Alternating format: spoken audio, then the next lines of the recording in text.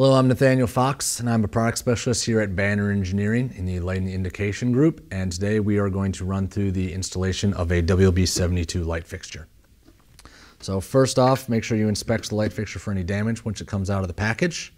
A few tools you may need for the job: hammer or screwdriver or other tools for knocking out the knockout, some wire strippers, and then possibly pliers for tightening down the conduit gland or other pieces that you have for entering the wires. So first, you need to remove the cover to access the wires.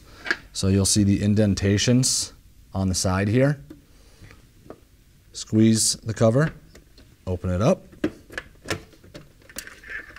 You'll see it's attached by these two safety cables so that when the fixture is mounted, the LED board and cover does not fall off or pull the wires out.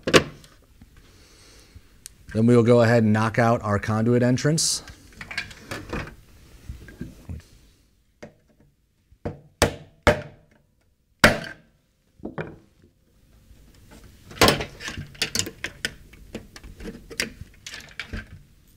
Once we have our conduit knockout removed, we have access to the fixture. We have our power wires that go from the driver to the LED board.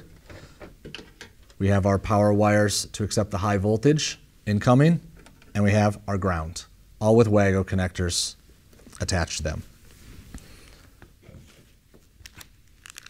Included with the fixture is also a cable gland used for installation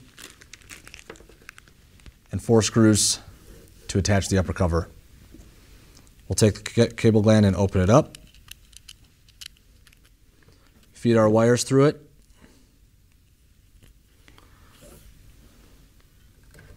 and into the housing, and then securing our cable gland with the supplied nut.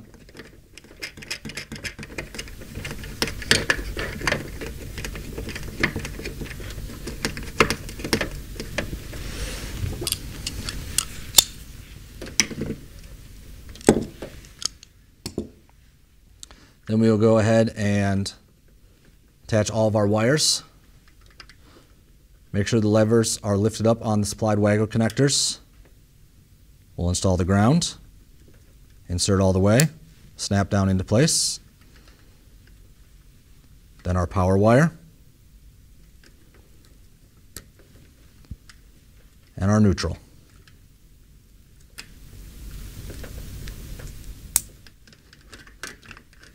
Then we'll go ahead and connect our power wires from the driver to the LED board.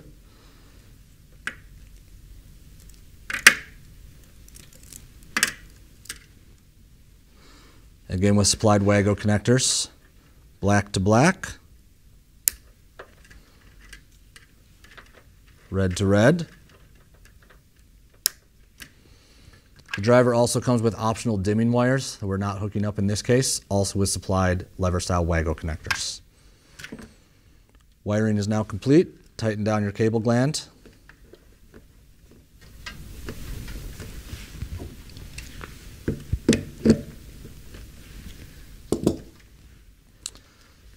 Make sure all the wires are tucked in so as not to be pinched when you attach the cover again.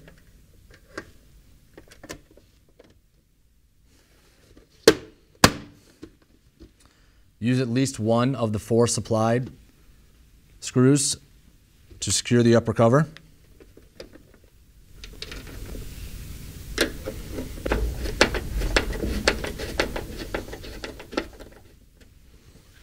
The technical literature is shipped with the product and also available online at bannerengineering.com. It includes step-by-step instructions on how to do this installation, as well as supplemental information like brackets and accessories. You can turn your power back on at the breaker box or power supply. And installation is now complete. Thank you very much for watching.